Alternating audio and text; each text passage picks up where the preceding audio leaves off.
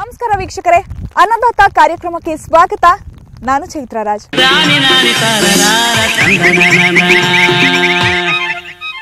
ವೀಕ್ಷಕರೇ, ಇತ್ತೀಚಿನ ದಿನಗಳಲ್ಲಿ ರೈತರಿಗೆ ಯಾವ ಬೆಳೆಗಳನ್ನು ಬೆಳೆದು ಲಾಭವನ್ನ ಗಳಿಸಬೇಕು ಅನ್ನೋದು ಸಾಕಷ್ಟು ಗೊಂದಲಕ್ಕೆ ಒಳಗಾಗಿರ್ತಾರೆ. ಆದರೆ ಯಾವ ಪ್ರದೇಶದಲ್ಲಿ ಯಾವ ಬೆಳೆಯನ್ನ ಬೆಳೆಯೋದ್ರಿಂದ ಲಾಭ ಸಿಗತ್ತೆ, ಯಾವ ಬೆಳೆಯನ್ನ ಅನುಸರಿಸೋದ್ರಿಂದ ನಷ್ಟ ಆಗತ್ತೆ, ಅಥವಾ ಯಾವ ನೀರಾವರಿ ಪದ್ಧತಿಯನ್ನು ಅಳವಡಿಸಬೇಕು, ಇದರ ಬಗ್ಗೆ ಸಾಕಷ್ಟು ಮಾಹಿತಿ ಇರೋದಿಲ್ಲ. ಆದರೆ ನಾವು ಇವತ್ತಿನ ಸಂಚಿಕೆಯಲ್ಲಿ ನಿಮಗೆ ಅವುಗಳ ಬಗ್ಗೆ ಮಾಹಿತಿಯನ್ನು ಕೊಡ್ತಾ ಇದ್ದೀವಿ. ಇವತ್ತಿನ ಸಂಚಿಕೆಯಲ್ಲಿ ಕೃಷಿ ಸಂಶೋಧಕ ವಿಭಾಗದಿಂದ ಪ್ರೊಫೆಸರ್ ಆಗಿರುವಂತಹ ಡಾಕ್ಟರ್ ವಾಸುದೇವನ್ ಅವರು ನಮ್ಮ ಜೊತೆಗಿದ್ದು ಯಾವ ಕೃಷಿ ಪದ್ಧತಿಯನ್ನು ಅಳವಡಿಸಬೇಕು, ಯಾವ ಮಣ್ಣಿನ ಫಲವತ್ತತೆ ಇದ್ದಾಗ ಯಾವ ಬೆಳೆಯನ್ನು ಬೆಳಿಬೇಕು ಅನ್ನೋದ್ರ ಬಗ್ಗೆ ಸಂಪೂರ್ಣವಾಗಿ ಮಾಹಿತಿಯನ್ನು ಕೊಡ್ತಾರೆ. ಹಾಗಿದ್ರೆ ಬನ್ನಿ, ನಿಮಗೂ ಕೂಡ ಈ ಒಂದು ಮಾಹಿತಿ ಅನುಕೂಲ ಆಗುತ್ತೆ ಅಂತ ತಿಳಿಸ್ತಾ ಇವತ್ತಿನ ಕಾರ್ಯಕ್ರಮವನ್ನು ಶುರು ಮಾಡೋಣ. ಸರ್ ನಮಸ್ಕಾರ. ನಮಸ್ಕಾರ, ಹೇಳಿ. ನಿಮ್ಮ ಹೆಸರು?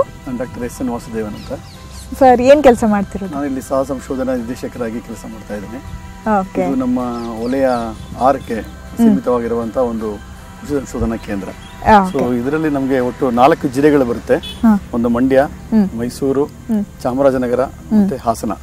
ಸೊ ಈ ಒಂದು ಜಿಲ್ಲೆಗಳಲ್ಲಿ ಬೆಳೆಯುವಂತಹ ಬೆಳೆಗಳಿಗೆ ನಾವು ಅದು ಪೂರಕವಾದಂತಹ ಒಂದು ಹೊಸ ಹೊಸ ತಾಂತ್ರಿಕತೆಗಳನ್ನ ನಾವು ಇಲ್ಲಿ ಪ್ರತ್ಯಕ್ಷತೆ ಮೂಲಕ ನಮ್ಮ ರೈತ ಬಾಂಧವರಿಗೆ ತೋರಿಸ್ಕೊಡ್ತಾ ಇರ್ತೇವೆ. ಎಷ್ಟು ವರ್ಷದಿಂದ ಸರ್ ತಾವು ಕೆಲಸ ಮಾಡ್ತಿರೋದು? ನಾನು ಇಲ್ಲಿ ಸುಮಾರು ನನಗಾಗಲೇ ವಿಶ್ವವಿದ್ಯಾಲಯದಲ್ಲಿ 33 ವರ್ಷ ಕೆಲಸ ಮಾಡಿದ್ದೇನೆ. ಈಗ ಕಳೆದ 2 ವರ್ಷದಿಂದ ನಾನು ಇಲ್ಲಿ VC ಫಾರಂ ಮಂಡ್ಯದಲ್ಲಿ ಕೆಲಸ ಮಾಡ್ತಾ ಇದ್ದೇನೆ. ಸೊ ಇಲ್ಲಿ ನಮ್ಮ ಒಂದು ಕ್ಷೇತ್ರದಲ್ಲಿ ಸುಮಾರು 650 ಎಕರೆ ಇದೆ. ಸೊ ಇದರಲ್ಲಿ ನಮಗೆ ಒಟ್ಟು 6 ಅಖಿಲ ಭಾರತ ಸಂಘಟಿತ ಪ್ರಯೋಜನಗಳಿದ್ದಾವೆ. ಅದರಲ್ಲಿ ಭತ್ತ ಒಂದು ಮುಖ್ಯವಾದಂತಹ ಬೆಳೆ ಅದರಲ್ಲಿದೆ. ಕಬ್ಬು ಮತ್ತು ಮೆಕ್ಕೆಜೋಳ, ಆಮೇಲೆ ಸಿರಿಧಾನ್ಯಗಳಲ್ಲಿ ರಾಗಿ ಬಹಳ ಮುಖ್ಯವಾದಂಥ ಬೆಳೆ, ಅದರಲ್ಲಿ ನಾವು ಸಂಶೋಧನೆಯನ್ನು ಮಾಡ್ತಾ ಇದ್ದೇವೆ. ಅದಲ್ಲದೆ ಮತ್ತು ನಮ್ಮ ಮೇವಿನ ಬೆಳೆಗಳಲ್ಲೂ ಸಹ ನಾವು ಸಂಶೋಧನೆ ಮಾಡ್ತಿದ್ದೇವೆ. ಆಮೇಲೆ ಕೃಷಿ ಉಪಕರಣಗಳ ಬಗ್ಗೆಯೂ ನಾವು ಹಲವಾರು ಪ್ರಾತ್ಯಕ್ಷಿಕೆಗಳನ್ನು ನಾವು ರೈತ ಬಾಂಧವರು ಹೊಲದಲ್ಲೇ ಮಾಡಿ ತೋರಿಸ್ತಾ ಇದ್ದೇವೆ. ಮತ್ತು ಇದಲ್ಲದೆ ನಾವು ಕಬ್ಬಲ್ಲೂ ಸಹ ನಮಗೆ ಅಖಿಲ ಭಾರತ ಸಂಘಟಿತ ಪ್ರಯೋಜನ ಇದೆ. ಸೊ ಹೀಗೆ ಒಟ್ಟು 6 ನಮ್ಮ ಒಂದು ವಲಯ ಸಂಶೋಧನಾ ಕೇಂದ್ರದಲ್ಲಿದೆ. ಮತ್ತು ನಮ್ಮ ವಲಯಕ್ಕೆ ಬರುವಂತಹ ಇನ್ನೂ ಒಂದು 2 ಚಾಮರಾಜನಗರದಿದೆ. ಅದು ಬಿಳಿ ಜೋಳ ಅಂತೇನು ಹೇಳ್ತೇವೆ, ಸ್ವರ್ಗಮ್ ಅಂತ ಹೇಳ್ತೇವೆ ಜೋಳ, ಅದರಲ್ಲಿ ಮತ್ತು ಹತ್ತಿಯಲ್ಲಿ ಅಲ್ಲೂ ಸಹ ನಾವು ಇದನ್ನು ಪ್ರತ್ಯಕ್ಷತೆಯನ್ನು ಮಾಡಿ ತೋರಿಸ್ತಾ ಇದ್ದೇವೆ. ಮತ್ತು ಹಲವಾರು ಸಂಶೋಧನೆಗಳನ್ನು ನಾವು ಮಾಡಿ ತೋರಿಸ್ತಾ ಇದ್ದೇವೆ. ಸರ್, ನಿಜಕ್ಕೂ ಖುಷಿ ಆಗುತ್ತೆ. ಯಾಕಂತಂದ್ರೆ ಇತ್ತೀಚಿನ ದಿನಗಳಲ್ಲಿ ರೈತ ಬರಗಾಲದಿಂದ ತತ್ತರಿಸಿ ಹೋಗ್ಬಿಟ್ಟಿದ್ದಾನೆ ಅಂತಾನೆ ಹೇಳ್ಬೋದು. ಯಾಕಂದ್ರೆ ಮಳೆ ಆಗದೆ ಇದ್ದಾಗ ಯಾವ ಬೆಳೆನ ಬೆಳಿಬೇಕು, ಮಳೆ ಆದಾಗ ಯಾವ ಬೆಳೆನ ಬೆಳಿಬೇಕು ಅನ್ನುವಂತಹ ಒಂದು ಚಿಂತೆಯಲ್ಲಿದ್ದಾನೆ. ಆದ್ರೆ ನೀವು ಈ ರೀತಿಯಾದಂತಹ ಸಂಶೋಧನೆಗಳನ್ನ ಮಾಡಿ ಸೊ ಅವರಿಗೆ ಒಂದು ರೀತಿಯಾದಂತಹ ಅನುಕೂಲಗಳನ್ನ ಒದಗಿಸ್ತಾ ಇದ್ದೀರಾ. ಇವಾಗ ಈ VC ಫಾರ್ಮ್ನ ಪ್ರಮುಖ ಉದ್ದೇಶ ಏನು ಸರ್? ಈಗ ಉದ್ದೇಶ ಏನಂತಂದ್ರೆ, ಪ್ರಮುಖವಾಗಿ ನಮ್ಮ ಒಂದು ಏನು ವಲಯ 6ಕ್ಕೆ ಏನು ಬರುತ್ತೆ ಅದರಲ್ಲಿ ಬರುವಂತಹ ಪ್ರಮುಖ ಬೆಳೆಗಳಲ್ಲಿ ಸುಧಾರಿತ ಬೇಸಾಯ ಕ್ರಮಗಳ ಬಗ್ಗೆ ನಾವು ಕೂಲಂಕುಷವಾಗಿ ಅದನ್ನು ಸಂಶೋಧನೆಯನ್ನು ಮಾಡಿ ರೈತ ಬಾಂಧವರಿಗೆ ತಲುಪಿಸುವ ಒಂದು ನಿಟ್ಟಿನಲ್ಲಿ ಕೆಲಸವನ್ನು ಮಾಡ್ತಾ ಇದ್ದೇವೆ. ಸೊ ಈಗಾಗಲೇ ತಾವು ಹೇಳಿದರೆ ಬರ್ತಾ ಇದೆ. ತಮಗೆ ಕಳೆದ ವರ್ಷ ಚೆನ್ನಾಗಿತ್ತು, ನಮಗೆ ಮಂಡ್ಯದಲ್ಲಿ ಸುತ್ತಮುತ್ತ ಎಲ್ಲ ಕಡೆಯೂ ಚೆನ್ನಾಗಿ ಮಳೆ ಆಗಿತ್ತು. ಆದರೆ ಈ ವರ್ಷ ನಮ್ಮ ಒಂದು ದಕ್ಷಿಣ ಕರ್ನಾಟಕದಲ್ಲಿ ಮಳೆಯ ಒಂದು ಬಹಳಷ್ಟು ಕುಂಠಿತ ಆಗಿದೆ ಅಂತಲೇ ಹೇಳ್ಬೋದು. ಮಳೆನೇ ಇಲ್ಲ. ಈಗ ಕಳೆದ ವರ್ಷ ಈಗಾಗಲೇ ಒಂದು 2 ತಿಂಗಳು ಬೆಳೆ ಇರ್ತಿತ್ತು ನಮಗೆ. ಆದರೆ ಈ ವರ್ಷ ಇನ್ನೂ ಬಿತ್ತನೆ ಕಾರ್ಯನೂ ಸಹ ನಡೆದಿಲ್ಲ ಈಗ. ಆದರೆ ಉತ್ತರ ಭಾಗದಲ್ಲಿ ಬಹಳಷ್ಟು ಮಳೆ ಆಗ್ತಾ ಇದೆ, ನಮ್ಮ ದಕ್ಷಿಣ ಭಾಗದಲ್ಲಿ ಬಹಳಷ್ಟು ಕಡಿಮೆ ಇದೆ. ಅದರಲ್ಲೂ ಮಂಡ್ಯ, ಮೈಸೂರು, ಚಾಮರಾಜನಗರ ಮತ್ತು ಹಾಸನದಲ್ಲಿ ಬಹಳಷ್ಟು ಕಡಿಮೆ ಮಳೆ ಈ ವರ್ಷ ಬಂದಿದೆ. ಅಂತ ಒಂದು ಸಮಯದಲ್ಲಿ ರೈತ ಬಾಂಧವರು ಯಾವ ಒಂದು ತಾಂತ್ರಿಕತೆಗಳನ್ನು ಅಳವಡಿಸಿಕೊಂಡು, ಯಾಕೆಂದ್ರೆ ಭತ್ತನೇ ಹೆಚ್ಚಾಗಿ ನಮ್ಮ ಮಂಡ್ಯ ಜಿಲ್ಲೆಯಲ್ಲಿ ಬೆಳೆಯುವಂತಹ ರೈತರು ಜಾಸ್ತಿ ಇದ್ದಾರೆ. ಆದ್ರೆ ಅಂತ ಒಂದು ನೀರು ಇಲ್ಲದಿದ್ದಾಗ ಹೇಗೆ ಭತ್ತವನ್ನು ಬೆಳೆಯಬಹುದು ಅನ್ನೋದ್ರ ಬಗ್ಗೆ ನಾವು ಹೊಸ ಹೊಸ ತಾಂತ್ರಿಕತೆಗಳನ್ನು ನಾವು ಈಗಾಗಲೇ ಪ್ರತ್ಯಕ್ಷತೆ ಮೂಲಕ ತೋರಿಸ್ಕೊಡ್ತಾ ಇದ್ದೇವೆ. ಈಗ ನಾವೇನು ಇಲ್ಲಿ ನಿಂತ್ಕೊಂಡಿದ್ದೇವೆ ಭೂಮಿ ಮೇಲೆ, ಇದರಲ್ಲಿ ನಾವು ಹೊಸ ಒಂದು ತಾಂತ್ರಿಕತೆಗಳನ್ನ ಇಲ್ಲಿ ನಾವು ಪ್ರತ್ಯಕ್ಷತೆ ಮೂಲಕ ತೋರಿಸ್ತಾ ಇದ್ದೇವೆ. ಅಂದ್ರೆ ಇದು ನೇರ ಬಿತ್ತನೆ ಅಂತ ಹೇಳಿ, DSR ಅಂತ ಹೇಳ್ತೇವೆ ಆಂಗ್ಲ ಭಾಷೆಯಲ್ಲಿ, ಡೈರೆಕ್ಟ್ ಸೀಡೆಡ್ ರೈಸ್ ಅಂತ. ಅಂದ್ರೆ ನೇರವಾಗಿ ಬಿತ್ತದು. ಬೇರೆ ಒಂದು ರಾಗಿಯನ್ನು ಹೇಗೆ ಬಿತ್ತನೆ ಮಾಡ್ತೇವೆ, ಮೆಕ್ಕೆಜೋಳವನ್ನು ಹೇಗೆ ಬಿತ್ತನೆ ಮಾಡ್ತೇವೆ, ಅದೇ ರೀತಿಯಲ್ಲಿ ಭತ್ತವನ್ನು ಸಹ ನಾವು ನೇರವಾಗಿ ಬಿತ್ತನೆ ಮಾಡಿ ಅದನ್ನು ಬೆಳೆಯಬಹುದು. ಭತ್ತವನ್ನು ಕಡಿಮೆ ನೀರಿನಲ್ಲಿ ಸರಿಯಾದ ಒಂದು ಇಳುವರಿನ ಪಡ್ಕೋಬಹುದು ಅಂತ ಒಂದು ಪ್ರತ್ಯಕ್ಷತೆ ನಾವು ಇಲ್ಲಿ ತೋರಿಸ್ಕೊಡ್ತಾ ಇದ್ದೇವೆ. ಮತ್ತೆ ಈಗಾಗಲೇ ನಾವು ಹಲವಾರು ತಾಂತ್ರಿಕತೆಗಳನ್ನು ನಾವು ಈಗಾಗಲೇ ಬಿಡುಗಡೆ ಮಾಡಿದ್ದೇವೆ. ಅದರಲ್ಲಿ ಪ್ರಮುಖವಾದದ್ದು ಏನಪ್ಪಾ ಅಂದ್ರೆ ಈಗ ಇಸ್ರೇಲ್ ತಾಂತ್ರಿಕತೆ ಅಂತ ಹೇಳ್ತಾ ಇದ್ದೇವೆ. ಅಂದ್ರೆ ಹನಿ ನೀರಾವರಿ ಪದ್ಧತಿಯಲ್ಲಿ ಅದನ್ನ ನಾವು ಹೆಚ್ಚಿನ ಒಂದು ಒತ್ತನ್ನು ಕೊಡ್ತಾ ಇದ್ದೇವೆ. ಅಂದ್ರೆ ಈ ಒಂದು ಪದ್ಧತಿನ ನಾವು ಉಪಯೋಗ ಮಾಡಿ ಭತ್ತವನ್ನು ಬೆಳೆದಿದ್ದೇ ಆದರೆ ಸುಮಾರು 35-40% ನಾವು ನೀರನ್ನ ಕಡಿಮೆ ಉಪಯೋಗ ಮಾಡಿ ನಾವು ಬೆಳೆಯನ್ನು ಬೆಳೆಯಬಹುದು. ಈಗೇನಾಗುತ್ತೆ, VC ಕೆನಾಲಲ್ಲಿ ನೀರು ಬರುತ್ತೆ ಅಂತ ಹೇಳಿ ನಮ್ಮ ರೈತ ಬಾಂಧವರು ಯಥೇಚ್ಛವಾಗಿ ಅದನ್ನ ನೀರನ್ನ ಪೋಲು ಮಾಡ್ತಾ ಇರ್ತಾರೆ, ಸರಿಯಾಗಿ ಬಳಸ್ತಾ ಇಲ್ಲ. ಆದರೆ ಮುಂದಿನ ದಿನಗಳಲ್ಲಿ ಈ ವರ್ಷನೇ ನಾವು ನೋಡ್ಕೊಂಡಿದ್ದೇವೆ, ಕಳೆದ 5-6 ವರ್ಷಗಳಲ್ಲಿ ನಮಗೆ ಬಹಳಷ್ಟು ಮಂಡ್ಯದಲ್ಲೇ ಹೆಚ್ಚು ಬರ ಪೀಡಿತ ಒಂದು ಜಿಲ್ಲೆ ಅಂತಲೇ ಮಂಡ್ಯನೇ ಅಂತ ಹೇಳ್ಬೋದು. 13-14ರಲ್ಲಿ 14-15 ಮತ್ತು 15-16ರಲ್ಲಿ ಸುಮಾರು 3-4 ವರ್ಷ ಸತತವಾಗಿ ಬರ ಒಂದು ಪೀಡಿತ ಅಂತ ಒಂದು ಪ್ರದೇಶ ಇಲ್ಲಿ. ಆದರೆ ಇಲ್ಲಿ ನಮ್ಮ ರೈತ ಬಾಂಧವರು ಹೆಚ್ಚಾಗಿನ ಭತ್ತವನ್ನು ಮತ್ತು ಕಬ್ಬನ್ನು ಬೆಳೀತಾರೆ. ಹಾಗಾಗಿ ನಾವು ಈ ಒಂದು ಭಾಗದ ರೈತ ಬಾಂಧವರಿಗೆ ಯಾವ ರೀತಿಯಾದಂಥ ಒಂದು ಸಂಶೋಧನೆಯನ್ನು ಮಾಡಿ ಅವರಿಗೆ ಹೆಚ್ಚಿನ ಲಾಭದಾಯಕ ಮಾಡ್ಕೋಬಹುದು ಅಂತ ಹೇಳಿ ಆ ನಿಟ್ಟಿನಲ್ಲಿ ನಾವು ಎಲ್ಲ ಒಂದು ಪ್ರಾಯೋಗಿಕವಾಗಿ ನಾವು ಸಂಶೋಧನೆ ಮಾಡ್ತಾ ಇದ್ದೇವೆ. ಸೊ ಇದ್ರಲ್ಲಿ ತಾವು ನೋಡ್ತಾ ಇರುವಾಗ ಏನಾಗಿ ನೇರವಾಗಿ ಬಿತ್ತನೆ ಮಾಡಿದ್ದೇವೆ. ನಾವು ಹಲವಾರು ತಳಿಗಳನ್ನು ನಾವು ಬಿತ್ತನೆ ಮಾಡಿ ಒಟ್ಟು 8 ತಳಿಗಳು ಈ ಒಂದು ಪದ್ಧತಿಯಲ್ಲಿ ಯಾವ ತಳಿ ಸೂಕ್ತವಾಗಿದೆ ಅನ್ನುವ ಒಂದು ಪ್ರಾಯೋಗಿಕವಾಗಿ ನಾವು ಈಗ ಸಂಶೋಧನೆಯನ್ನು ಮಾಡ್ತಾ ಇದ್ದೇವೆ. ಸೊ ಇದರಲ್ಲಿ ಎಲ್ಲ ಒಂದು 8 ತಳಿಗಳನ್ನು ನಾವು ಹಾಕಿದ್ದೇವೆ. ಮತ್ತೆ ಇದರಲ್ಲಿ ಬೀಜ ಒಂದು ಏನು ಉಪಚಾರವನ್ನು ಸಹ ಮಾಡಿ ನಾವು ಅದನ್ನ ಹಾಕಿದ್ದೇವೆ. ಇದರಿಂದ ಏನಾಗುತ್ತೆ ಅಂತಂದ್ರೆ ನಾವು ಉಳಿತಾಯ ಬಹಳಷ್ಟು ಆಗುತ್ತೆ ರೈತರಿಗೆ. ಈಗ ನಾವು ಸಾಮಾನ್ಯವಾಗಿ ಅವರ ರೈತರೇ ಏನು ಉಪಯೋಗ ಮಾಡಿ ಅವರ ಪದ್ಧತಿಯಲ್ಲಿ ಬೆಳೆದ ಇದ್ದಾರೆ 25-30 kg ಪ್ರತಿ ಎಕರೆಗೆ ಬೀಜವನ್ನು ಉಪಯೋಗ ಮಾಡ್ತಾರೆ. ಆದ್ರೆ ಈ ಒಂದು ಪದ್ಧತಿಯಲ್ಲಿ ಕೇವಲ 6 ಅಥವಾ 8 kg ಆದ್ರೆ ಸಾಕು. ಸೊ ಅಂದ್ರೆ 17ರಿಂದ ಅವರು 20 kg ಅಷ್ಟು ಒಂದು ಭತ್ತವನ್ನು ಬೀಜವನ್ನು ಕಡಿಮೆ ಮಾಡಬಹುದು. ಇದರಿಂದ ಅವರಿಗೆ ಉಳಿತಾಯನೂ ಆಗುತ್ತೆ. ಇದಲ್ಲದೆ ಗೊಬ್ಬರವನ್ನು ಯಥೇಚ್ಛವಾಗಿ ಅವರು ಚೆಲ್ತಾ ಇರ್ತಾರೆ, ಅಂದ್ರೆ ಭೂಮಿಗೆ ಹಾಕ್ತಾ ಇರ್ತಾರೆ. ಇದರಿಂದ ನಮ್ಮ ಭೂಮಿಯ ಫಲವತ್ತತೆನೂ ಹಾಳಾಗ್ತಾ ಇದೆ ಈಗ. ಸೊ ಅದರ ಒಂದು ಆರೋಗ್ಯನೂ ಸಹ ಭೂಮಿಯ ಇಲ್ಲಿ ನೋಡ್ತಾ ಇದೀವಲ್ಲ, ಇಲ್ಲಿ ಯಾವ ರೀತಿಯಾದಂತಹ ಗೊಬ್ಬರವನ್ನ ಯೂಸ್ ಮಾಡಿಕೊಂಡು ಈ ರೀತಿಯಾದಂತಹ ಎಕ್ಸ್ಪೆರಿಮೆಂಟ್ ಗೆ ಈಗಾಗಲೇ ನಮ್ಮ ಸುಧಾರಿತ ಬೇಸಾಯ ಕ್ರಮಗಳು ಅಂತ ಹೇಳಿ ನಾವು ಒಂದು ನಮ್ಮ ಬೆಂಗಳೂರು ಕೃಷಿ ವಿಶ್ವವಿದ್ಯಾಲಯದಲ್ಲಿ ಆಗಲೇ ಬಿಡುಗಡೆ ಮಾಡಿದ್ದೇವೆ. ಸೊ ಅದರಲ್ಲಿ ನಮಗೆ ಎಷ್ಟು ಬೇಕು, ಎಷ್ಟು ಪ್ರಮಾಣ, ಒಂದು ಎಕರೆಗೆ ಯಾವ ಬೆಳೆಗೆ ಎಷ್ಟು ಪ್ರಮಾಣ ನಾವು ಅಥವಾ ರಂಜಕ ಇದು ಫಾಸ್ಫರಸ್ ಆಗಿರ್ಬೋದು ಅಥವಾ ಪೊಟ್ಯಾಶ್ ಗೊಬ್ಬರವನ್ನು ಎಷ್ಟು ಕೊಡಬೇಕು ಮತ್ತೆ ಲಘು ಪೋಷಕಾಂಶವನ್ನು ಎಷ್ಟು ಕೊಡಬೇಕು ಅಂತ ಆಗಲೇ ನಾವೆಲ್ಲ ನಿಗದಿಯನ್ನು ಮಾಡಿದ್ದೇವೆ. ಸೊ ಅದನ್ನ ಪ್ರಕಾರವಾಗಿ ನಾವು ರೈತರಿಗೆ ಮಾಡಿ ತೋರಿಸ್ತಾ ಇದ್ದೇವೆ. ಈಗ ನಮ್ಮ ಪ್ಯಾಕೇಜ್ ಆಫ್ ಪ್ರಾಕ್ಟೀಸ್ ಅಲ್ಲಿ ಏನಿದೆ ಸುಧಾರಿತ ಬೇಸಾಯ ಕ್ರಮಗಳ ಒಂದು ಏನು ಆ ಪುಸ್ತಕದಲ್ಲಿ ನಾವು ಬಿಡುಗಡೆ ಮಾಡಿದ್ದೇವೆ ಅದೇ ರೀತಿಯಾಗಿ ನಾವು ಅಳವಡಿಸಿಕೊಂಡು ನಾವು ಇಲ್ಲಿಗ ಪ್ರಾಯೋಗಿಕವಾಗಿ ಮಾಡಿ ತೋರಿಸ್ತಾ ಇದ್ದೇವೆ. ಅಂದ್ರೆ ಕಡಿಮೆ ಖರ್ಚಿನಲ್ಲಿ ಹೆಚ್ಚಿನ ಒಂದು ಆದಾಯನ ಪಡ್ಕೊಳ್ಳಿಕ್ಕೆ ಅನುಕೂಲ ಆಗುತ್ತೆ. ಮತ್ತೆ ನೀರು ಕಡಿಮೆ ಇದ್ರೂ ಸಹ ಈ ಒಂದು ಪರಿಸ್ಥಿತಿ ಏನಿದೆ, ಈಗ ಮಳೆ ಬರ್ತಾ ಇಲ್ಲ ಅಂತ ಒಂದು ಪರಿಸ್ಥಿತಿಯಲ್ಲೂ ಸಹ ಭತ್ತವನ್ನು ಬೆಳಿಬಹುದು ಮತ್ತೆ ಕಬ್ಬನ್ನು ಬೆಳಿಬಹುದು. ಈ ಒಂದು ತಾಂತ್ರಿಕತೆಯನ್ನು ಅಳವಡಿಸಿಕೊಂಡು ಅಂತ ಪ್ರತ್ಯಕ್ಷವಾಗಿ ಅವರಿಗೆ ತೋರಿಸ್ಕೊಡ್ತಾ ಇದೀವಿ. ಸರ್, ಈಗ ಯಾವ ಭತ್ತದ ತಳಿಯನ್ನ ನೀವು ಸಂಶೋಧನೆಯನ್ನ ಮಾಡ್ತಾ ಇದ್ದೀರಾ, ಹಾಗೆ ಇದನ್ನ ಯಾವ ರೀತಿಯಾಗಿ ರೈತರಿಗೆ ತಲುಪಿಸುವಂತಹ ಕೆಲಸವನ್ನ ಮಾಡ್ತಾ ಇದ್ದೀರಾ? ಇದರಲ್ಲಿ ಭತ್ತ 1931ರಿಂದ ಹಿಡ್ಕೊಂಡು ಇಲ್ಲಿ ಭತ್ತದ ಬಗ್ಗೆ ಹೆಚ್ಚಿನ ಒಂದು ಸಂಶೋಧನೆ ನಡೀತಾ ಇದೆ ಇಲ್ಲಿ. ಸೊ ಇಲ್ಲಿ ನಾವು ಈಗಾಗಲೇ ಸುಮಾರು 40 ಹೊಸ ತಳಿಗಳನ್ನ ಸುಧಾರಿತ ತಳಿಗಳನ್ನ ಬಿಡುಗಡೆ ಮಾಡಿದ್ದೇವೆ. ಸೊ ಅದರಲ್ಲಿ ಪ್ರಮುಖವಾದ ತಳಿಗಳಪ್ಪ ಏನಪ್ಪಾ ಅಂತಂದ್ರೆ ನಾವಲ್ಲಿ ತನು ಅಂತ ಹೇಳ್ಬೋದು, ಅಥವಾ MTU 1001 ಅಂತ ಹೇಳ್ಬೋದು, ಅಥವಾ BR 2655 ಅಂತ ಇದೆ, ಮತ್ತೆ ಗಂಗಾವತಿ ಸೋನಾ ಅಂತ ಇದೆ. ಸೊ ಈಗೆಲ್ಲ KMP 105 ಅಂತ ಇದೆ. ಹೀಗೆ ಹಲವಾರು ತಳಿಗಳನ್ನು ಈಗಾಗಲೇ ಸುಧಾರಿತಗಳನ್ನ ಬಿಡುಗಡೆ ಮಾಡಿದ್ದೇವೆ. ಅದರಲ್ಲಿ ಈಗ ಸಂಕರಣ ತಳಿಗಳನ್ನು ಸಹ ನಾವು ಬಿಡುಗಡೆ ಮಾಡಿದ್ದೇವೆ. ಮೊಟ್ಟ ಮೊದಲ ಬಾರಿಗೆ ಭಾರತದಲ್ಲೇ ಈ ಒಂದು ಸಂಕರಣ ತಳಿಯನ್ನು ಬಿಡುಗಡೆ ಮಾಡಿದ್ದು ನಮ್ಮ ಕೃಷಿ ವಿಶ್ವವಿದ್ಯಾಲಯ ಬೆಂಗಳೂರು. ಇಡೀ ಭಾರತದಲ್ಲೇ ಮೊಟ್ಟ ಮೊದಲ ಬಾರಿಗೆ 1991ರಲ್ಲಿ KRH 1 ಅಂತ ಮಾಡಿದ್ವಿ, ಮತ್ತೆ 92ರಲ್ಲಿ KRH 2 ಅಂತ ಒಂದು ಸಂಕರಣ ತಳಿಯನ್ನು ಬಿಡುಗಡೆ ಮಾಡಿದ್ವಿ. ಸೊ ಇತ್ತೀಚೆಗೆ ಕಳೆದ 4 ವರ್ಷದಿಂದ ಈಚೆಗೆ ನಾವು KRH 4 ಅಂತ ಹೇಳಿ ಒಂದು ಹೊಸ ಸಂಕರಣ ತಳಿಗಳನ್ನು ಸಹ ನಾವು ಬಿಡುಗಡೆ ಮಾಡಿದ್ದೇವೆ. ಇದು ಬಹಳಷ್ಟು ಬೇಡಿಕೆಯನ್ನು ಬರ್ತಾ ಇದೆ. ಈಗ ನಮ್ಮ ರೈತ ಬಾಂಧವರಲ್ಲಿ ಈಗಾಗಲೇ ಮಂಡ್ಯದಲ್ಲಿ ಅಲ್ಲ, ಎಲ್ಲೆಲ್ಲಿ ನಾವು ಭತ್ತವನ್ನು ಬೆಳೀತಾ ಇದ್ದೇವೆ ಅಲ್ಲೆಲ್ಲ ಕಡೆ ಬಹಳಷ್ಟು ಈ ಒಂದು KRH 4 ಭತ್ತದ ತಳಿ ಹೆಚ್ಚಿನ ಒಂದು ಪ್ರಚಲಿತ ಆಗ್ತಾ ಇದೆ ಈಗ ಅದರಿಂದ ಏನಾಗುತ್ತೆ ಅಂದ್ರೆ ರೈತ ಬಾಂಧವರಿಗೆ ಈಗ ಬೇರೆ ಒಂದು ನೇರ ತಳಿಗಳನ್ನು ಬೆಳೆದ್ರೆ ಕೇವಲ 20 ಅಥವಾ 25 ಕ್ವಿಂಟಾಲ್ ಪ್ರತಿ ಎಕರೆಗೆ ಬರುತ್ತೆ. ಆದರೆ ಈ ಒಂದು ಸಂಕರಣ ತಳಿಗಳನ್ನ ಈ KRH 4 ತಳಿಯನ್ನು ಬೆಳೆದೇ ಆದ್ರೆ ಅವರಿಗೆ ಸುಮಾರು ಒಂದು ಎಕರೆಗೆ 40ರಿಂದ 45 ಕ್ವಿಂಟಾಲ್ ಪ್ರತಿ ಎಕರೆಗೆ ಬರುವಂತಹ ಒಂದು ಅಧಿಕ ಲಾಭ ಬರುವಂತಹ ಒಂದು ತಳಿ ಇದೆ. ಸೊ ಹಾಗಾಗಿ ಅದನ್ನು ಸಹ ನಾವು ಉತ್ಪಾದನೆ ಮಾಡ್ತಾ ಇದ್ದೇವೆ. ಸರ್, ಹಾಗಿದ್ರೆ ಈ ಒಂದು ವಾತಾವರಣಕ್ಕೆ ತಕ್ಕಂತೆ ಈ ಮಣ್ಣಿಗೆ ಸೂಕ್ತವಾದಂತಹ ಯಾವ ಭತ್ತದ ತಳಿಯನ್ನ ಬೆಳಿಬಹುದು ಸರ್? ಈಗ ನಾನು ಆಗ್ಲೇ ಹೇಳಿದಾಗೆ BR 2655 ಅಂತ ಒಂದಿದೆ, BR 2655 ಅಂತ ಇದೆ, ಮತ್ತೆ MTU 1001 ಅಂತ ಇದೆ, ಮತ್ತೆ ತನು ಅಂತ ಇದೆ, ಆಮೇಲೆ KMP 105 ಅಂತ ಇದೆ, ಆಮೇಲೆ ಗಂಗಾವತಿ ಸೋನಾ ಅಂತೇಳಿ ಇತ್ತೀಚೆಗಷ್ಟೇ ನಾವು ಇಲ್ಲಿ ಅಳವಡಿಸ್ಕೊಂಡಿದ್ದೇವೆ. ಸೊ ಅದು ಚೆನ್ನಾಗಿ ಬರುತ್ತೆ. ಅಂದರೆ ಅಲ್ಪಾವಧಿ ತಳಿಗಳು ಆಗಿದ್ದರಿಂದ ಈ ಒಂದು ಗಂಗಾವತಿ ಸೋನಾನ ಅದನ್ನು ಸಹ ಬೆಳೆಯಬಹುದು ನಾವು. ಸೊ ನಾವು ಕಡಿಮೆ ಒಂದು ಏನು ಅವಧಿಯಲ್ಲಿ ಬೆಳೆಯುವಂತಹ ತಳಿಗಳನ್ನು ಸಹ ನಾವು ಬಿಡುಗಡೆನ ಮಾಡಿದ್ದೇವೆ. ಮತ್ತು ಹಲವಾರು ಸಂಶೋಧನೆಗಳನ್ನು ಆಗಲೇ ಮಾಡ್ತಾ ಇದ್ದೇವೆ. ಸೊ ಮುಂದಿನ ದಿನಗಳಲ್ಲಿ ಇನ್ನೂ ಹೆಚ್ಚಿನ ಒಂದು ಅಧಿಕ ಇಳುವರಿ ಕೊಡುವಂಥ ಸುಧಾರಿತ ತಳಿಗಳನ್ನು, ನೇರ ತಳಿಗಳನ್ನು ಬಿಡುಗಡೆ ಮಾಡ್ತೇವೆ. ಮತ್ತು ಸಂಕರಣ ತಳಿಗಳಲ್ಲೂ ಸಹ ಪ್ರಾಯೋಗಿಕವಾಗಿ ನಾವು ಈಗಾಗಲೇ ಸಂಶೋಧನೆ ನಡೀತಾ ಇದೆ. ಸೊ KRH 4 ಅಲ್ಲದಲ್ಲ ಇನ್ನು ಮುಂದೆ KRH 5 ಅಥವಾ 6 ಎಲ್ಲ ಬರ್ಬೋದು. ಸೊ ಅಂತ ಒಂದು ಹೊಸ ಹೊಸ ತಳಿಗಳನ್ನು ಸಹ ನಾವು ಈಗಾಗಲೇ ಪ್ರತ್ಯಕ್ಷದ ಮೂಲಕ ನಾವು ಸಂಶೋಧನೆ ಕೈಗೊಳ್ತಾ ಇದ್ದೇವೆ. ಸೊ ಈ ಭತ್ತ ಅಲ್ಲದೆ ನಾವು ಕಬ್ಬಿನಲ್ಲೂ ಸಹ ಹೆಚ್ಚಿನ ಒಂದು ಪ್ರಾಮುಖ್ಯತೆಯನ್ನು ನಾವು ಇಲ್ಲಿ ಒಂದು ವಲಯ ಕೃಷಿ ಸಂಶೋಧನಾ ಕೇಂದ್ರದಲ್ಲಿ ಮಾಡ್ತಾ ಇದ್ದೇವೆ. ಸೊ ಕಳೆದ ವರ್ಷ ನಾವು ಈಗ VCF 517 ಅಂತ ಹೇಳಿ ಒಂದು ಒಳ್ಳೆಯ ಸುಧಾರಿತ ತಳಿಯನ್ನು ನಾವು ಬಿಡುಗಡೆ ಮಾಡಿದ್ದೇವೆ. ಈಗಾಗಲೇ ಸುಮಾರು ನಮ್ಮ ಒಂದು ಮಂಡ್ಯದಲ್ಲಿ ಅಲ್ಲದೆ ಇಡೀ ಒಂದು ಎಲ್ಲಿ ನಾವು ತಮಿಳುನಾಡಾಯ್ತು ಅಥವಾ ಇಲ್ಲ ಆಯ್ತು, ನಮ್ಮ ಕರ್ನಾಟಕ ಆಯ್ತು, ತಮಿಳುನಾಡಾಯ್ತು, ಮತ್ತೆ ಉತ್ತರ ಪ್ರದೇಶ ಆಯ್ತು, ಮತ್ತೆ ಬೆಳಗಾಮಲ್ಲೂ ಸಹ ನಮ್ಮ ಒಂದು ರಾಜ್ಯದಲ್ಲಿ ಹೆಚ್ಚಿನಾಗಿ ಕಬ್ಬನ್ನು ಬೆಳೆಯುವಂತ ಪ್ರದೇಶಗಳಲ್ಲಿ ಈ ಒಂದು ತಳಿ ಬಹಳಷ್ಟು ಅದು ಈಗ ಪ್ರಚಲಿತ ಆಗ್ತಾ ಇದೆ. ಅಂದ್ರೆ VCF 517 ಅಂತ ಏನು ಹೇಳಿದೆ, ಆ ತಳಿ ಬಹಳಷ್ಟು ರೈತರಿಗೆ ಆಗಲೇ ಬೇಡಿಕೆ ಬರ್ತಾ ಇದೆ. ಸೊ ಅದನ್ನ ನಾವು ಸಸಿಗಳನ್ನು ಸಹ ಸರಬರಾಜು ಮಾಡ್ತಾ ಇದ್ದೇವೆ. ಒಂದು ಅಂಗಾಂಶ ಕೃಷಿಯಲ್ಲಿ ನಾವು ಅದನ್ನ ಏನು ರೋಗ ರಹಿತ ಇರುವಂತಹ ಒಂದು ಸಸಿಗಳನ್ನು ಸಹ ನಾವು ಈಗಾಗಲೇ ರೈತ ಬಾಂಧವರಿಗೆ ನಾವು ಕೊಡ್ತಾ ಇದ್ದೇವೆ. ಇದರಿಂದ ಅವ್ರಿಗೆ ಏನಪ್ಪಾ ಅಂದ್ರೆ ಪ್ರತಿ ಎಕರೆಗೆ 110 ರಿಂದ 120 ಟನ್ ಪ್ರತಿ ಎಕರೆಗೆ ಬರುವಂತ ಒಂದು ಸಾಮರ್ಥ್ಯ ಇರುವಂತಹ ಅದು ತಳಿ ಅದು. ಸೊ ಅದು ಬರೀ ಸಕ್ಕರೆಗೆ ಅಲ್ದಲೆ ಅದು ಸಕ್ಕರೆಯ ಒಂದು ಏನು ಅಂಶ ಜಾಸ್ತಿ ಇರುತ್ತೆ. ಈಗ ಬೇರೆ ಒಂದು ತಳಿಗಳಾದ್ರೆ ಈಗ ನಾವಾಗಲೇ CO 8603 ಅಂತ ಇದೆ, ಮತ್ತೆ CO 6217 ಅಂತ ಇದೆ.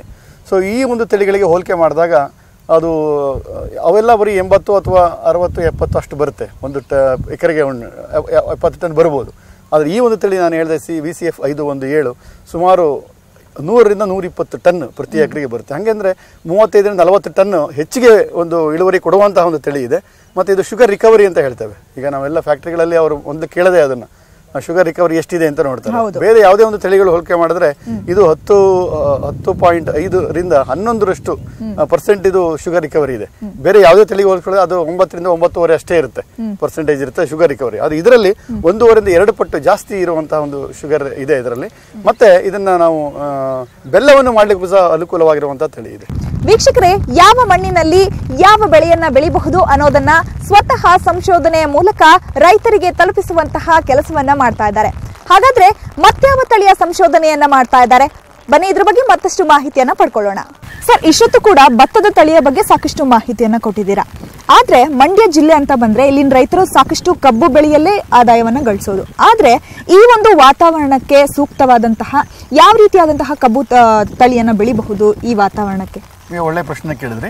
ನಾನು ಆಗ್ಲೇ ಹೇಳಿದಾಗೆ ನಮ್ಮ ಒಂದು ವಲಯ ಸಂಶೋಧನಾ ಕೇಂದ್ರದಿಂದ ಬಹಳಷ್ಟು ವರ್ಷ ನಾವು ಈಗ ಸಂಶೋಧನೆ ಮಾಡಿ ಒಂದು ಹೊಸ ತಳಿ VCF 517 ಅಂತ ತಳಿಗಳನ್ನ ಬಿಡುಗಡೆ ಮಾಡಿದ್ದೇವೆ. ಅದು ಎಲ್ಲ ರೈತ ಬಾಂಧವರು ಬೆಳೀತಾ ಇದ್ದಾರೆ, ಹೆಚ್ಚಿನ ಒಂದು ಆದಾಯವನ್ನು ಸಹ ಗಳಿಸ್ತಾ ಇದ್ದಾರೆ. ಸೊ ಇದರಲ್ಲಿ ನಾವು ತಾವು ಕಬ್ಬನ ಬಗ್ಗೆ ಹೇಳ್ತೀರಿ. ಕಬ್ಬಿಯಲ್ಲೂ ನಾವು ಸಹ ಹೆಚ್ಚಿನ ಒಂದು ನೀರನ್ನ ಉಪಯೋಗ ಮಾಡದಲೆ ಹೇಗೆ ಅದನ್ನು ಬೆಳೆಯಬಹುದು. ಈಗ ತಮಗೆ ನಾವಾಗಲೇ ಹೇಳಿದಾಗೆ ಮಳೆಯ ಒಂದು ಅಭಾವ ತುಂಬಾ ಇದೆ. ಈಗ ಮಳೆ ಬರ್ತಾ ಇಲ್ಲ ಸರಿಗೆ, ನೀರು ಸರಿಗೆ ಸಿಗ್ತಾ ಇಲ್ಲ.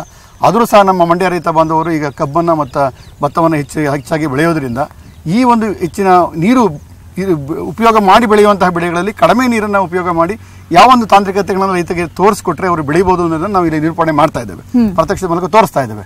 ಅದನ್ನ ಕೇಂದ್ರವನ್ನು ಸ್ಥಾಪನೆ ಮಾಡ್ತಾ ಇದ್ದೇವೆ ಈ ವರ್ಷ.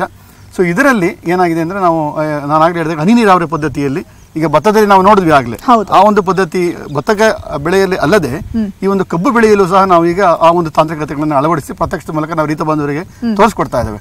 ಈಗ ಹಲವಾರು ತಾಲೂಕುಗಳಲ್ಲಿ ನಮ್ಮ ಒಂದು ಮಂಡ್ಯ ಜಿಲ್ಲೆಯಲ್ಲಿ ಹಲವಾರು ರೈತ ಬಾಂಧವರು ಈಗಾಗಲೇ ಆ ಒಂದು ಪದ್ಧತಿಯನ್ನು ಅನುಸರಿಸಿಕೊಂಡು ಈ ಒಂದು ಕಬ್ಬನ್ನು ಬೆಳೀತಾ ಇದ್ದಾರೆ. ಸರಿ, ಇವಾಗ ಭತ್ತ ಹಾಗೆ ಕಬ್ಬನ್ನು ಹೊರತುಪಡಿಸಿದ್ರೆ ಸೊ ಇನ್ನು ಈ ವಾತಾವರಣಕ್ಕೆ ಅನುಗುಣವಾಗಿ ಯಾವೆಲ್ಲ ಬೆಳೆಗಳನ್ನ ಬೆಳಿಬಹುದು? ಈಗ ನಾನು ಆಗ್ಲೇ ಹೇಳಿದಾಗೆ ನಮ್ಮಲ್ಲಿ ಒಟ್ಟು 8 ಅಖಿಲ ಭಾರತ ಸಂಘಟಿತ ಪ್ರಯೋಜನಗಳಿದ್ದಾವೆ. ಇದರಲ್ಲಿ ಮಂಡ್ಯ ಒಂದು VC ಫಾರಂ ಅಲ್ಲಿ 6 ಪ್ರಯೋಜನಗಳಿದ್ದಾವೆ. ಇದರಲ್ಲಿ ಭತ್ತ ಮತ್ತೆ ಕಬ್ಬನ್ನು ಬಿಟ್ಟರೆ ನಾವು ಮೆಕ್ಕೆಜೋಳದಲ್ಲೂ ಸಹ ಹಲವಾರು ತಾಂತ್ರಿಕತೆಗಳನ್ನು ಬಿಡುಗಡೆ ಮಾಡಿದ್ದೇವೆ. ಸುಮಾರು ವರ್ಷಗಳಿಂದ ನಾವು ಆ ಒಂದು ಸ್ಕೀಮಲ್ಲಿ ಏನಾಗಿದೆ, ಮೆಕ್ಕೆಜೋಳದಲ್ಲಿ ನಾವು ಒಂದು 3 ಸಂಕಲನ ತಳಿಗಳನ್ನು ಬಿಡುಗಡೆ ಮಾಡಿದ್ದೇವೆ. ಸೊ ಹೇಮ ಅಂತ ಇರ್ಬೋದು ಅಥವಾ ನಿತ್ಯಶ್ರೀ ಅಂತ ಇರ್ಬೋದು. ಈಗಾಗಲೇ ಬಹಳಷ್ಟು ಎಲ್ಲೆಲ್ಲಿ ಮೆಕ್ಕೆಜೋಳನ ಬೆಳೀತಾ ಇದ್ದಾರೆ ಅಲ್ಲೆಲ್ಲ ಈ ಒಂದು ತಳಿಗಳನ್ನ ಬೆಳೀತಾ ಇದ್ದಾರೆ. ಹೇಮ ಅಂತ ಒಂದು ಸಂಕಲನ ತಳಿ ಇತ್ತೀಚೆಗಷ್ಟೇ ಕಳೆದ ವರ್ಷ ನಾವು ಈಗ ಒಂದು MEH 14 ಅಂತ ಹೇಳಿ ಒಂದು ಹೊಸ ತಳಿಗಳನ್ನ ನಾವು ಸಂಕಲನ ತಳಿಯನ್ನು ಬಿಡುಗಡೆ ಮಾಡಿದ್ದೇವೆ. ಇದು ಬಹಳಷ್ಟು ಯಾವುದೇ ಒಂದು ಖಾಸಗಿ ಬೀಜೋತ್ಪಾದನಾ ಸಂಸ್ಥೆಯಿಂದ ಏನು ಬಿಡುಗಡೆ ಮಾಡಿದ್ದಾರೆ ಅದಕ್ಕಿಂತ ಹೆಚ್ಚಾಗಿ ಒಂದು ಇಳುವರಿ ಕೊಡುವಂತಹ ಒಂದು ತಳಿಯಾಗಿದೆ ಇದು. MEH 14-38 ಅಂತ ಹೇಳಿ ಒಳ್ಳೆಯ ತಳಿ ಇದು. ಈಗಾಗಲೇ ನಾವು ಎಲ್ಲ ಮಂಡ್ಯದಲ್ಲ ಎಲ್ಲಿ ನಮ್ಮ ರಾಜ್ಯದಲ್ಲಿ ಎಲ್ಲೆಲ್ಲಿ ನಾವು ಈ ಒಂದು ಮೆಕ್ಕೆಜೋಳನ ಬೆಳೀತಾರೆ ಅಲ್ಲೆಲ್ಲ ಒಂದು ವಾತಾವರಣದಲ್ಲಿ ನಾವು ಈಗಾಗಲೇ ಬೆಳೆದು ನಿರೂಪಣೆ ಮಾಡಿದ್ದೇವೆ, ತೋರಿಸಿದ್ದೇವೆ, ಪ್ರತ್ಯಕ್ಷ ಮೂಲಕವೂ ಸಹ ತೋರಿಸಿದ್ದೇವೆ. ಸೊ ಇದರಲ್ಲಿ ಅವರಿಗೆ ಈಗಾಗಲೇ ನಮ್ಮ ರೈತ ಬಾಂಧವರು ಅರ್ಥ ಮಾಡ್ಕೊಂಡಿದ್ದಾರೆ. ಅಂದ್ರೆ ಈ ಒಂದು ತಳಿ ಹೊಸ ತಳಿಯನ್ನು ಬೆಳೆದ್ರೆ ಹೆಚ್ಚಿನ ಒಂದು ಆದಾಯ ಗಳಿಸಬಹುದು ಅಂತ ಹೇಳಿ ಅವರಿಗೆ ಮನವರಿಕೆ ಆಗಿದೆ. ಸೊ ಇದಲ್ಲದೆ ಮೆಕ್ಕೆಜೋಳದಲ್ಲೂ ಸಹ ನಾವು ಈ ಇಸ್ರೇಲ್ ತಂತ್ರಜ್ಞಾನವನ್ನು ಅಳವಡಿಸಿಕೊಂಡು ಕಡಿಮೆ ನೀರಿನಲ್ಲಿ ಹೆಚ್ಚಿನ ಒಂದು ಆದಾಯವನ್ನು ಹೇಗೆ ಗಳಿಸಬಹುದು, ಹೆಚ್ಚಿನ ಒಂದು ಇಳುವರಿ ಹೇಗೆ ಪಡೆಯಬಹುದು ಅನ್ನೋದನ್ನು ಸಹ ಮೆಕ್ಕೆಜೋಳದಲ್ಲೂ ಮಾಡಿ ತೋರಿಸ್ತಾ ಇದ್ದೇವೆ, ಮತ್ತೆ ರಾಗಿ ಬೆಳೆಯಲು ಸಹ ಮಾಡಿ ತೋರಿಸ್ತಾ ಇದ್ದೇವೆ. ಆದ್ರೆ ಈ ವಲಯವಾರು ಪ್ರದೇಶಗಳಿಗೆ ಬಂದಾಗ ಅಥವಾ ಮಳೆನೇ ಆಗದೆ ಇದ್ದಾಗ ಸಂಪೂರ್ಣವಾಗಿ ಅಥವಾ ಆ ಮಣ್ಣು ಫಲವತ್ತಾಗಿದೆ ಈ ಬೆಳೆಯನ್ನ ಬೆಳಿಬಹುದು ಅನ್ನುವಂಥದ್ದು ಸೊ ರೈತರಿಗೆ ಹೇಗೆ ಗೊತ್ತಾಗುತ್ತೆ? ಈಗ ನಾವು ಒಣ ಪ್ರದೇಶಕ್ಕೆ ಅಂತ ಹೇಳಿದ್ರೆ ಇದರಲ್ಲಿ ನಾವು ರಾಗಿ ತಾವೆಲ್ಲ ಕೇಳಿರ್ಬೋದು. ರಾಗಿ ಹೆಚ್ಚಿನ ಒಂದು ಜಾಸ್ತಿ ಏರಿಯಾ ಪ್ರದೇಶದಲ್ಲಿ ಬೆಳೆಯುವಂತಹ ಒಂದು ಬೆಳೆ ಆಗಿದೆ ಇದು. ಇದರಲ್ಲಿ ತಮಗೆಲ್ಲ ಗೊತ್ತಿದೆ ಈಗ ಏನಂದ್ರೆ ಕಾಳುಗಳು ಸಿಗ್ತಾ ಇಲ್ಲ. ಈಗ ಆಳುಗಳು ಸಿಕ್ಕಿದ್ರೆ ಹೆಚ್ಚಿನ ಒಂದು ಅವರು ಸಂಬಳವನ್ನ ಕೇಳ್ತಾರೆ. ಹೀಗಾಗಿ ನಮ್ಮ ರೈತ ಬಾಂಧವರು ಬಹಳಷ್ಟು ಕಷ್ಟವನ್ನ ಪಡ್ತಾ ಇದ್ದಾರೆ. ಸೊ ಆ ನಿಟ್ಟಿನಲ್ಲಿ ಒಂದು ರೈತ ಬಾಂಧವರಿಗೆ ಒಂದು ಒಳ್ಳೇದಾಗ್ಲಿ ಅಂತ ಹೇಳಿ ಅವರಿಗೆ ಈ ಒಂದು ಏನು ಮೆಕ್ಯಾನಿಕಲ್ ಹಾರ್ವೆಸ್ಟಿಂಗ್ ಅಂತ ಅಂದ್ರೆ ಉಪಕರಣಗಳನ್ನ ಉಪಯೋಗ ಮಾಡಿ ಕಟಾವು ಮಾಡಲಿಕ್ಕೆ ಅನುಕೂಲವಾಗುವಂತಹ ಒಂದು ತಳಿಯನ್ನ ಬಿಡುಗಡೆ ಮಾಡಿದೆ. ಅದು KMR 630 ಅಂತ ಹೇಳಿ. ಅದು ಕಡಿಮೆ ಅವಧಿಯಲ್ಲೂ ಇರುತ್ತೆ, ಮತ್ತೆ ಅದನ್ನ ನಾವು ಒಂದು ಕಟಾವು ಯಂತ್ರದಿಂದ ಅದನ್ನ ಕಟಾವನ್ನ ಮಾಡಬಹುದು. ಸೊ ಇದರಿಂದ ಏನಾಗುತ್ತೆ, ಅವರಿಗೆ ಸುಮಾರು 50% ಅವರಿಗೆ ಉಳಿತಾಯ ಆಗುತ್ತೆ. ಅಂದ್ರೆ ಏನು ಅವರು ಕಟಾವಿಗೆ ಆಳುಕಾಳುಗಳನ್ನ ಎಂಗೇಜ್ ಮಾಡಿ ಅವ್ರನ್ನ ಹಣವನ್ನ ಖರ್ಚು ಮಾಡ್ತಾ ಇದ್ರು, ಅದನ್ನ ಉಳಿಸಬಹುದಾಗಿದೆ. ಸೊ ಇದು ಒಂದು ಒಳ್ಳೆಯ ತಳಿಯಾಗಿದೆ. ಇದ್ರೂ ಸಹ ಹೆಚ್ಚಿನ ಒಂದು ಬೇಡಿಕೆ ಇದೆ. ಇದರ ಬೀಜೋತ್ಪಾದನೆ ಸಹ ನಮ್ಮ ಒಂದು ರೈತರ ಹೊಲದಲ್ಲೇ ನಾವು ಬೀಜೋತ್ಪಾದನೆ ಮಾಡ್ತಾ ಇದ್ದೇವೆ. ಅದ್ರಲ್ಲಿ ಏನಪ್ಪಾ ಅಂದ್ರೆ ಒಂದು ಸೈಂಟಿಸ್ಟ್ ಫಾರ್ಮರ್ಸ್ ಪಾರ್ಟಿಸಿಪೇಟರಿ ಪ್ರೋಗ್ರಾಮ್ ಅಂತ ಇದೆ. ಅಂದ್ರೆ ನಮಗೆ ವಿಜ್ಞಾನಿ ಮತ್ತೆ ರೈತ ಬಾಂಧವರ ಒಂದು ಒಡಂಬಡಿಕೆಯ ಮೂಲಕ ಅವರಿಗೆ ನಾವು ಬೀಜೋತ್ಪಾದನೆ ಕೊಟ್ಟು ನಮ್ಮ ಕೃಷಿ ವಿಶ್ವವಿದ್ಯಾಲಯ ಬೆಂಗಳೂರು ಅದನ್ನ ಖರೀದಿ ಮಾಡುತ್ತೆ. ಒಳ್ಳೆಯ ಒಂದು ಬೆಲೆಗೆ ಕೊಟ್ಟು ಅದನ್ನ ಬೀಜವನ್ನು ಉತ್ಪಾದನೆ ಮಾಡಿಸಿ ರೈತ ಹೊಲದಲ್ಲೇ ಉತ್ಪಾದನೆ ಮಾಡಿ ಅದನ್ನ ನಮ್ಮ ವಿಶ್ವವಿದ್ಯಾಲಯ ಖರೀದಿ ಮಾಡುತ್ತೆ. ಮತ್ತೆ ಅದನ್ನೆಲ್ಲ ಸಂಸ್ಕರಣೆ ಮಾಡಿ ಮತ್ತೆ ಅದನ್ನ ನಾವು ಹಲವಾರು ರೈತ ಬಾಂಧವರಿಗೆ ನಾವು ವಿತರಣೆಯನ್ನು ಮಾಡ್ತಾ ಇದ್ದೇವೆ. ಸರ್, ಈಗ ಮಂಡ್ಯ ಮೈಸೂರು ಭಾಗದಲ್ಲಿ ಮಳೆ ಆಗ್ತಾ ಇಲ್ಲ, ಆದ್ರೆ ಉತ್ತರ ಕರ್ನಾಟಕ ಭಾಗದಲ್ಲಿ ಸಾಕಷ್ಟು ಮಳೆ ಆಗ್ತಾ ಇದೆ. ಇದರಿಂದ ಪ್ರವಾಹ ಕೂಡ ಉಂಟಾಗಿದೆ. ರೈತರು ಅಲ್ಲಿ ಬೆಳೆದಂತಹ ಬೆಳೆಯಿಂದ ನಷ್ಟವನ್ನ ಅನುಭವಿಸುವಂತಾಗೋಗಿದೆ ಪ್ರವಾಹದಿಂದ. ಸೊ ಅಂತಹ ಸಂದರ್ಭದಲ್ಲಿ ರೈತರು ಯಾವ ರೀತಿಯಾದಂತಹ ಕ್ರಮಗಳನ್ನು ತೆಗೆದುಕೊಳ್ಬೇಕಾಗತ್ತೆ, ಅಥವಾ ಅಂತ ಸಂದರ್ಭದಲ್ಲಿ ಯಾವ ಪರ್ಯಾಯ ಬೆಳೆಗಳನ್ನು ಬೆಳಿಬೇಕಾಗತ್ತೆ?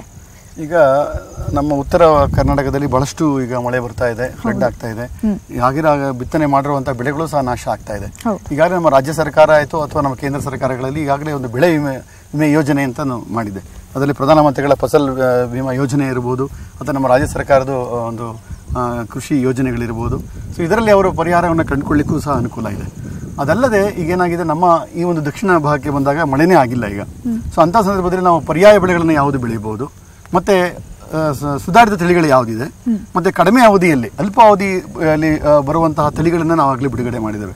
ಅಂತಹ ತಳಿಗಳನ್ನು ಸಹ ಬೆಳಿಬಹುದು. ಈ ಉದಾಹರಣೆಗೆ ಹೇಳಬೇಕು ಅಂತಂದ್ರೆ, ಈಗ ರಾಗಿಲೆ ನಾನು ಹೇಳಿದೆ. ಸೊ ಈ ರಾಗಿಯಲ್ಲಿ ನಾವೀಗ KMR 301 ಅಂತ ಇದೆ, KMR 630 ಅಂತ ಹೇಳಿದೆ. ಸೊ ಇವೆಲ್ಲ ಅಲ್ಪಾವಧಿ ತಳಿಗಳಿದ್ದಾವೆ. ಈಗಾಗಲೇ ನಾವು ಹಿಂದಿನ ತಳಿಗಳೇನಾಗಿತ್ತು ಅಂದರೆ ಇಂಡಾಫ್ 9 7 ಇರ್ಬೋದು, 8 ಇರ್ಬೋದು, ಅಥವಾ MR1 ಅಥವಾ MR6 ಅಂತ ತಳಿಗಳನ್ನ ಬಿಡುಗಡೆ ಮಾಡಿದ್ವಿ. ಇವೆಲ್ಲ 120 125 ದಿನಗಳು ಆಗ್ತಾ ಇತ್ತು. ಆದರೆ ಈ ಒಂದು ತಳಿಗಳೇನಾಗಿದೆ 15-20ರಿಂದ ಕಡಿಮೆ ಅವಧಿ ಇರುವಂತಹ ತಳಿಗಳಿದೆ. ಈ ಒಂದು ಸಮಯದಲ್ಲಿ ಆ ರೈತ ಬಾಂಧವರು ಆ ಒಂದು ತಳಿಗಳನ್ನು ಬೆಳ್ಕೋಬಹುದು. ಮತ್ತು ಅದಲ್ಲದೆ ಭತ್ತದಲ್ಲಿ ಬಂದಾಗ ನಾವು ಗಂಗೋತಿ ಸೋನಾ ಅಂತ ಹೇಳಿದೆ, ಇದು ಅಲ್ಪಾವಧಿ ತಳಿ ಇದೆ.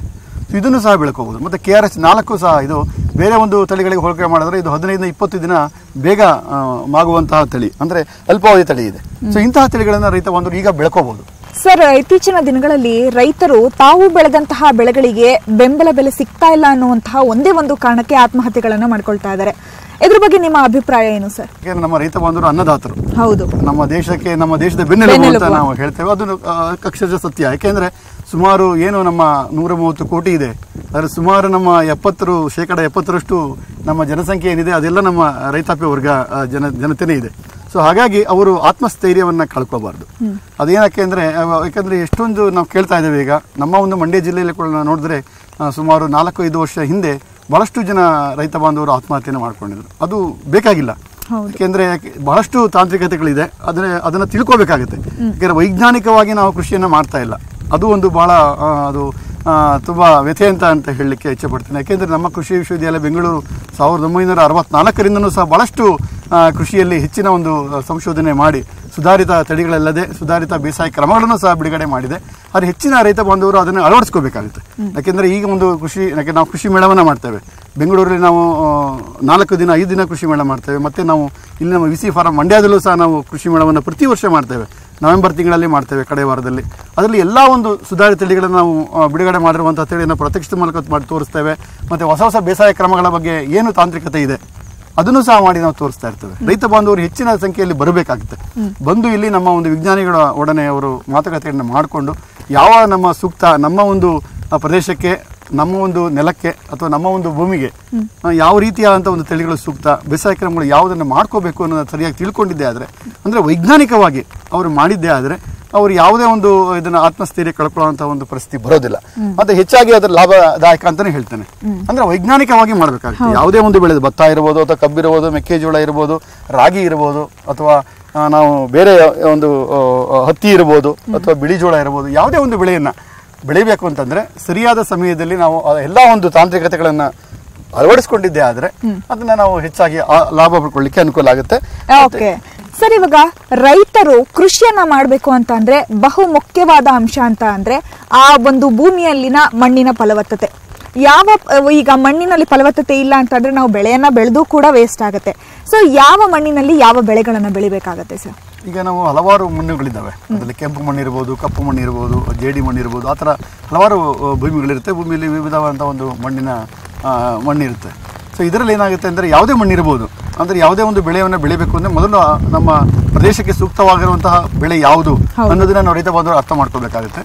ಅದಲ್ಲದೆ ಬಹಳ ಮುಖ್ಯವಾಗಿ ಈಗ ನಾವು ಮಣ್ಣಿನ ಆರೋಗ್ಯವನ್ನು ಕಾಪಾಡ್ಕೊಳ್ಳೋದು ಬಹಳ ಮುಖ್ಯ.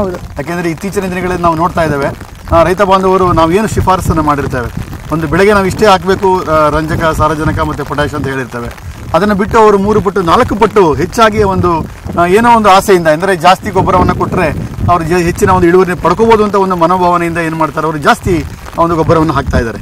ಅದೇನಾಗಿದೆ ಒಂದು ಹಸಿರು ಕ್ರಾಂತಿಯಿಂದ ಈಚೆಗೆ ಏನು ನಾವು ನೋಡ್ತಾ ಇದ್ದೇವೆ, 1970 ಈಚೆಗೆ ಬಹಳಷ್ಟು ರೈತ ಬಾಂಧವರು ಸರಿಯಾಗಿ ಗೊಬ್ಬರವನ್ನು ಅದು ಹೆಚ್ಚಾಗಿ ಕೊಡ್ತಾ ಬಂದಿರೋದ್ರಿಂದ, ಅಂದರೆ ಇನ್ಆರ್ಗ್ಯಾನಿಕ್ ಫರ್ಟಿಲೈಸರ್ ಜಾಸ್ತಿ ಯೂಸ್ ಮಾಡ್ಕೊಳ್ತಾ ಇರೋದ್ರಿಂದ ಏನಾಗ್ತಾ ಇದೆ, ನಮ್ಮ ಫಲವತ್ತತೆ ಹಾಳಾಗ್ತಾ ಇದೆ, ಭೂಮಿಯ ಒಂದು ಆರೋಗ್ಯ ಹಾಳಾಗ್ತಾ ಇದೆ, ಮಣ್ಣಿನ ಆರೋಗ್ಯ ಹಾಳಾಗ್ತಾ ಇದೆ. ಹೀಗಾಗಿ ಏನಾಗಿದೆ, ಈಗ ನಮ್ಮ ಪ್ರಧಾನಮಂತ್ರಿಗಳು ಕಳೆದ ಒಂದು 4-5 ವರ್ಷದಿಂದನೂ ಹೇಳ್ತಾ ಇದ್ದಾರೆ, ಅಂದ್ರೆ ಏನು ಭೂಮಿಯ ಒಂದು ಫಲವತ್ತತೆಯಾಗಿ ಮಣ್ಣಿನ ಪರೀಕ್ಷೆ ಬಹಳ ಮುಖ್ಯ ಅಂತ. ನಮ್ಮ ರಾಜ್ಯ ಸರ್ಕಾರನೂ ಸಹ ಹೆಚ್ಚಿನ ಒಂದು ಒತ್ತನ್ನು ಕೊಟ್ಟು ಈ ಕೃಷಿ ಇಲಾಖೆಯಿಂದ ಆಯಿತು, ನಮ್ಮ ವಿಶ್ವವಿದ್ಯಾಲಯಗಳಿಂದ ನಾವು ಹಲವಾರು ಒಂದು ಸೌಕರ್ಯಗಳನ್ನು ಮಾಡಿಕೊಟ್ಟಿದೆ. ಅಂದರೆ ರೈತ ಬಾಂಧವರಿಗೆ ನಾವು ಅದನ್ನು ಪರೀಕ್ಷೆಯನ್ನು ಮಾಡಿಕೊಡ್ತೇವೆ. ಅಂದರೆ ಯಾವುದೇ ಒಂದು ಬೆಳೆಯನ್ನು ತೆಗೆದುಕೊಳ್ಬೇಕು ಅಂತಂದರೆ ಪ್ರತಿ 2 ಅಥವಾ 3 ವರ್ಷಕ್ಕೊಮ್ಮೆ ಆದರೂ ಕನಿಷ್ಠ ಅವರು ಮಣ್ಣಿನ ಪರೀಕ್ಷೆನ ಮಾಡ್ಕೊಳ್ಬೇಕಾಗುತ್ತೆ. ಯಾಕೆ ಮಾಡ್ಕೊಳ್ಬೇಕು? ಈಗ ನಮಗೆ ಒಂದು ಹುಷಾರಿಲ್ಲ ಅಂತಂದರೆ ನಾವು ಯಾವುದೋ ಒಂದು ದವಾಖಾನೆಗೆ ಹೋಗ್ತೀವಿ ಅಂದರೆ, ಒಂದು ಆಸ್ಪತ್ರೆಗೆ ಹೋದರೆ ಎಲ್ಲ ಒಂದು ಟೆಸ್ಟನ್ನು ಮಾಡ್ತೇವೆ, ಏನಾಗಿದೆ ನಮಗೆ. ಅದೇ ರೀತಿಯಾಗಿ ನಮ್ಮ ಒಂದು ಮಣ್ಣು ಅದು ಫಲವತ್ತತೆ ಇದೆಯಲ್ವಾ, ಯಾವುದು ಒಂದು ಪೋಷಕಾಂಶ ಕೊರತೆ ಇದೆ, ಯಾವುದು ಪೋಷಕಾಂಶ ಜಾಸ್ತಿ ಇದೆ, ಅದನ್ನ ತಿಳ್ಕೋಬೇಕು ಅಂತಂದ್ರೆ ಕಡ್ಡಾಯವಾಗಿ 2 ವರ್ಷಕ್ಕೆ ಒಂದ್ಸರಿನಾದ್ರೂ ಅವರು ಬೆಳೆಯ ಮುಂಚೆ ಅದನ್ನ ಕಡ್ಡಾಯವಾಗಿ ಪರೀಕ್ಷೆಯನ್ನು ಮಾಡ್ಕೋಬೇಕಾಗುತ್ತೆ. ಸೊ ಇದರ ಒಂದು ಸೌಕರ್ಯವನ್ನು ಸಹ ನಮ್ಮ ಕೃಷಿ ಇಲಾಖೆಯಿಂದ ಆಗಲೇ ನಮ್ಮ ರಾಜ್ಯ ಸರ್ಕಾರ ಮಾಡಿಕೊಟ್ಟಿದೆ.